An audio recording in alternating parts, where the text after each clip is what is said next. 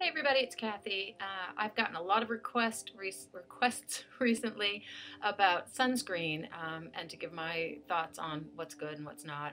And sunscreen I find to be very confusing for the average person. I mean, I've had quite a bit of education in that area, and it still can be mind-boggling how much information is out there and how much of it is just a part of the story.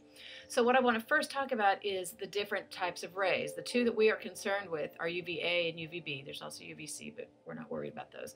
So UVA rays, those are the rays that penetrate deeper, and they cause a lot of the aging. So think of A for aging.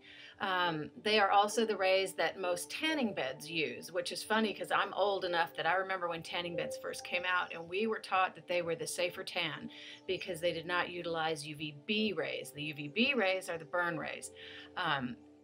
But what we found, I forget what the statistics were, but in the 70s when sunscreen first came out that blocked UVB rays only, because that was all we were concerned with way back when, they actually had an increase in skin cancers because the UVB ray was kind of what always burned our skin, so it let us know you've been outside too much, get under cover, you've had too much, you're red, you're burned. So then we started blocking it with sunscreen, and so we no longer had that red, literally red warning that you're getting burned, get out of the sun. So we would stay in the sun all day with our sunscreen.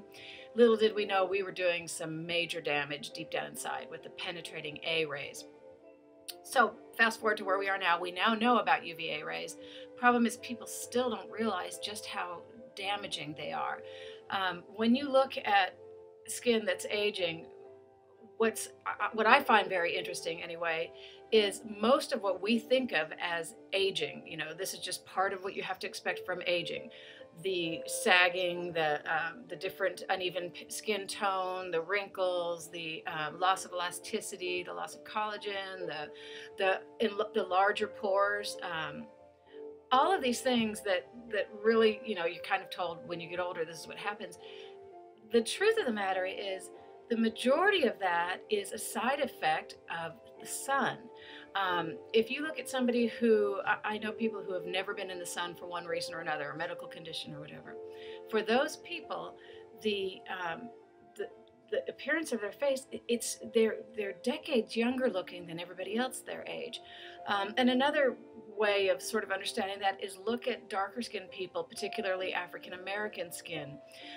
Because that type of skin has some natural protection because of the pigment, they also have they show aging much less. And it's not because they're not aging right along with us, but it's because the sun factor has been sort of taken away to a large degree.